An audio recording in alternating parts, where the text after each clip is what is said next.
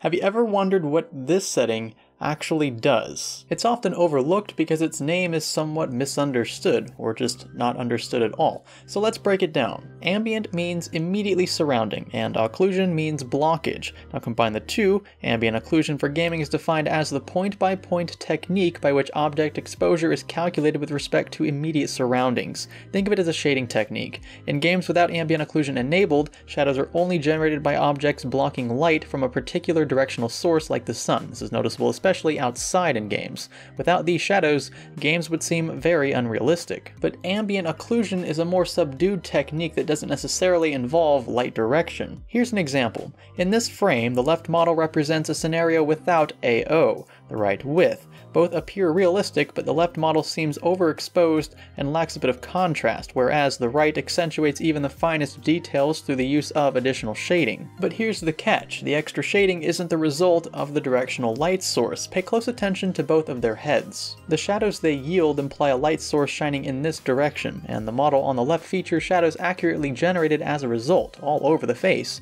But the right model takes things a step further. It also features shadows generated by itself. What I mean by that is that the creases and abrupt changes in the shape of the model's face are also producing shadows. Very small shadows, but enough to enhance the model's textural details. And that's kind of the point of ambient occlusion. While tessellation seeks to physically alter and improve structural accuracy and three-dimensionalism, enabling ambient occlusion generates shadows produced by the tessellation itself, not necessarily the directional light source. The technique uses ambient light, hence the name, and immediate changes in space to produce shadows that aren't necessarily amplified by a directional source. You can actually mimic this effect by tinkering with contrast levels, which will accentuate those slightly darker tones, but the two are not directly related. You can, however, experiment with AO in games like GTA 5, which will let you turn it on and off with a single click. I actually encourage you to do that. I think you will see a difference. AO or SSAO can actually have profound impacts on visual detail without slicing into your frame rate. Your results, of course, will vary depending on hardware and the game in question, but